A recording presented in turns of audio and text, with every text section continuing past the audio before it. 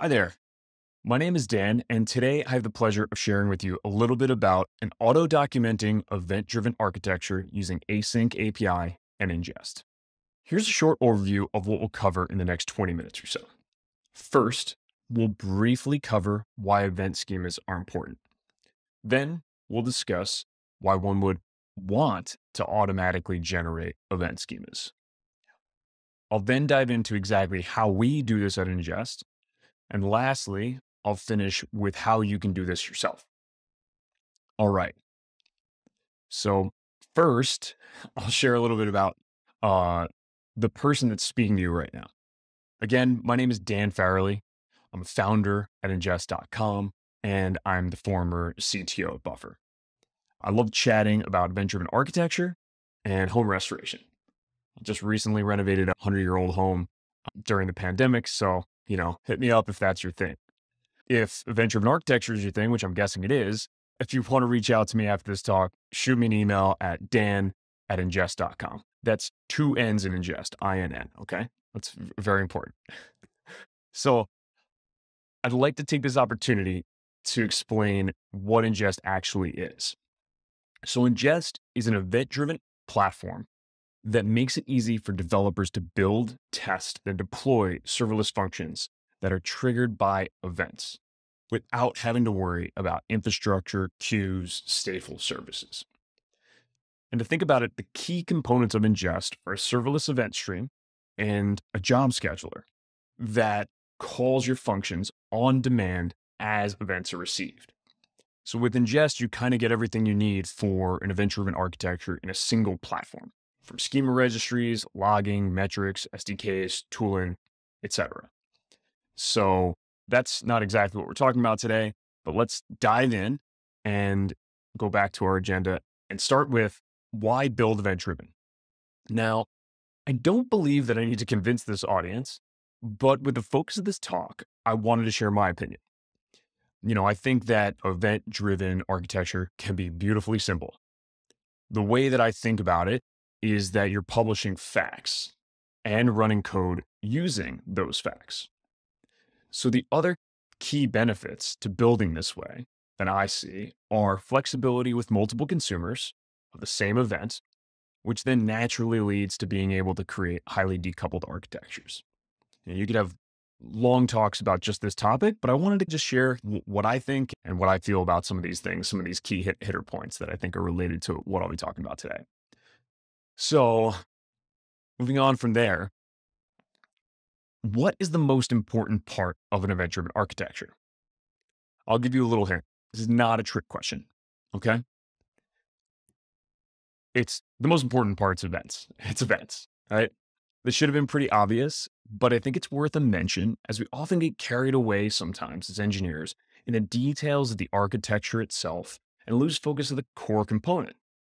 So since events are facts, they're immutable. They cannot be changed. A key responsibility of the system is to make sure that the services, or maybe you can say different teams, are publishing those facts correctly. So in order to accomplish this, we must document these facts and add control mechanisms to our system. And as you might have guessed, this is where we get to Async API. So given that you're tuning into the Async API conference today, I'm going to assume that you know what Async API is. And I think it's not too controversial to say that the core of Async API is the spec itself, right? You need to create a spec for it to be anything, right? Without the spec, it doesn't work, right? So how do you create those specs? I think the first option that most people start off with, which is fantastic, is to write it manually, right? You want to describe your system. You want to be intentional. You want to think about what events you're sending. You can collaborate on this with your team. Maybe you end up using something like Git to collaborate on your system spec, right? You debate fields and how it's structured and consistency, naming, casing, all that, right? Formats that you're going to use. And I wanted to highlight today another option, which is to automatically parse the events flowing through your system in real time and then generate the documentation itself. So it's kind of the reverse. And I'm sure maybe some of you don't like this if you're very adamant about the first one, and there's pros and cons to each approach. But I think that automatic generation is underrated. And so I wanted to talk about this today to highlight it a little bit more and say, what are some cool things that you can do to generate these async API specs and what you might be able to do in your own system? So going from there, now we get into the details of how we do this at Ingest, right? Early on, Ingest chose to use JSON as our event format for our API, since JSON is ubiquitous and it requires no tooling compared to other formats like Avro or Protobuf. So nothing against those formats, just we wanted to go simple, something that you actually didn't need a library or anything to get going with. Each user sends their event payload in JSON to the Ingest API using a unique key.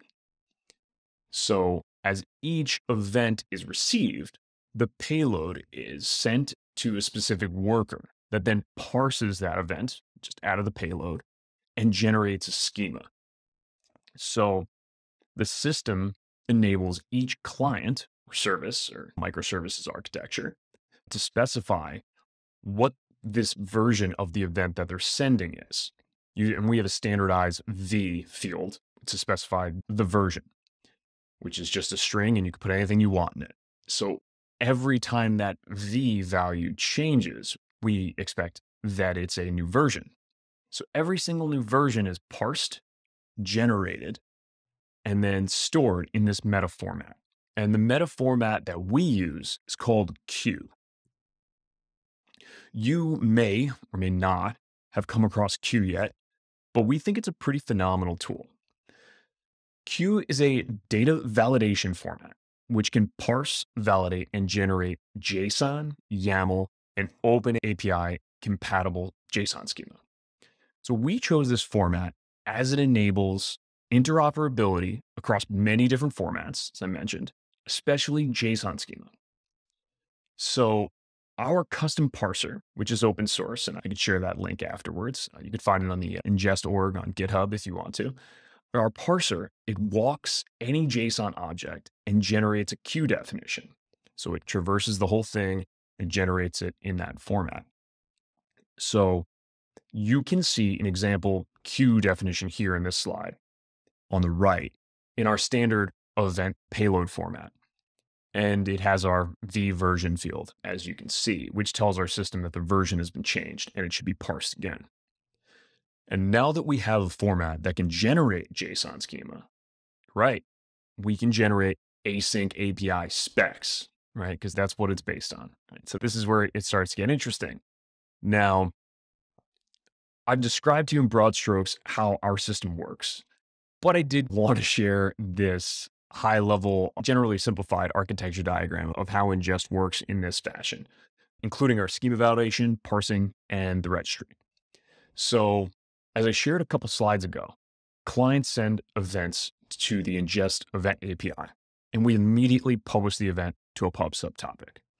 Implementation doesn't matter in this, just a pub subsystem. So those events are then consumed by an event recorder, which then in turn passes the event to the schema validation library. Depending on the version of the event, it is either validated or it is parsed into a Q format and then stored in the account's schema registry. So depending on what that field is, it's either chosen to validate against or to generate a new schema if it's recognized. So once that event is validated, it's then passed back to the job scheduler, which determines what serverless functions to evoke for that given event. So as our system works is we have serverless functions that then declare what events they want to trigger them. It could be one event, it could be multiple events, but that's how our system works. So when the event comes through, the scheduler goes and finds those corresponding serverless functions to execute, and then it invokes them. So this is Ingest in a nutshell. There's schema parsing, validation, registry, all out of the box, right? So the end product is our event schema registry. This is a given example of an event called user.logged.in, right? Something simple concept. And this shows the different formats of the event schema, including queue, JSON schema, TypeScript, and a simple table view with all the fields. So this is built into our platforms. For every single event, you get the history, and you can see what functions were called or are associated with that given event. And then you get every single version of the schema. So you can go through when it was first seen, what you call the first version, and what the format is. So that's really useful of knowing about when did things change, when did things update. And then all of these types are generated, and we can use these meta formats to now generate even things like TypeScript to be used in our TypeScript SDK, which is exciting. What I think is really cool about this is, all this data, of course, is coming from somewhere. So it's coming from our API, which now, means that it's portable, right? This view that you're seeing right here is only showing the latest version of this given event, but at the higher level view, you can click through every single version. So we think this is pretty useful, and our users get a lot of use out of it, and we use it internally and love it. I think the end result is a fantastic match. So let's see how the ingest system comes together with Async API. So each user workspace, which is separated into production and test environments, has its own registry, its own separated registry. And each event requires a name. So these are great things if you know the Async API spec. Now, together, this now enables us to fetch JSON schema from the ingest API and use that schema to easily build our Async API spec. We have JSON schema. You're seeing where this is going. It's open API compatible. To simplify this part, we wrapped all this logic into a simple NPM package. So this is just something small that you can use very quickly to get going. So why translate this to Async API? That's just a little pause question before we go further. We already have queue, we have JSON schema, we have TypeScript, we have that table view. Why translate it? I think, of course, the key benefit is to allow users to tap into the Async API ecosystem. I'm sure there are many other talks today and across this conference that are going to be talking about various parts of the ecosystem, including tools like code generation and documentation and sharing system architecture and whatnot. That's the value in embracing this format. So one feature that we're also looking to support in the future, which is kind of the reverse of what I'm talking about today, is where you can take that Async API spec and then push it using it in a format to manage your schema registry. So you can update your versions and you can push it as a kind of a management format. And I think this is something that some tools are doing well, but there are still a lot of gaps with managing event schema and enforcing it and whatnot. So we think that, as I'm sure a lot of you all today think, that Async API should be the format to be able to standardize around these systems. We'd love to really lean into that further and extend this. So we'd love feedback from y'all. If you have ideas in the future at the end of this talk or later, shoot me an email. I just wanted to jump to seeing it in action. Okay. So here it is. We're generating the Async API spec from your ingest account. It's simple. You just first install, if you're familiar with NPM. Otherwise, if you're not, it's just a little package manager for a JavaScript ecosystem. So you can grab the ingest CLI, quickly log in to your account where you've been sending all your events. And then you can use npx, which is a little npm extension command, which allows you to install and run something very quickly. And you can just run npx at ingest/async API. And what that does is it uses your login, your current session on your machine, and it grabs all of the JSON schema from our API. And then it iterates through all there, gets the latest version only currently, and then it generates the entire spec. So it generates it in YAML and formats it. So it's almost instant because it's already been generated, right? We already have the JSON schema. We can iterate through every single version. So we can look at latest, we can look at anything. It can be pretty dynamic and pretty flexible. And I'd love to hear, like I said, more ideas in this because I think it'd be really cool. We generate this really quickly. And you just need this one command and you can on the fly generate it. So really, in theory, anyone on a team could log in and pull the spec automatically from this event schema registry. That's it. Now with your generated spec, you can use all of the great tooling in the Async API ecosystem to generate code, documentation, and share across the entire organization. So I wanted to share this screenshot of this is my Ingest demo account. And so this is all like a bunch of test events that I have in my mini event-driven architecture system. And it's using Async API Studio. And what I think you can see here is that these, because they're all published events, you can see every single event that you have automatically generated in the format that maybe many of you are used to or are currently learning about and wanting to embrace. So this is just one example at the top where it shows you that there's this account created event. It shows you the nested formats. And of course, this event is not super interesting in terms of the schema of it itself, but yeah, I think it's really cool. And you can then tweak it, edit it, or generate other things, generate your own documentation. There's a lot that we can do here. And I'm excited to start to embrace the Async API spec and to use that as a format that maybe some folks can use and jump into ingest or pull out and have some familiarity. As I think we hope that it grows and becomes an even more popular format that everyone can be used to and be comfortable with. It allows people to enter and exit systems and pick up things and understand the system much easier. So this is only our first version. We hope to add on many layers of Async API integrations.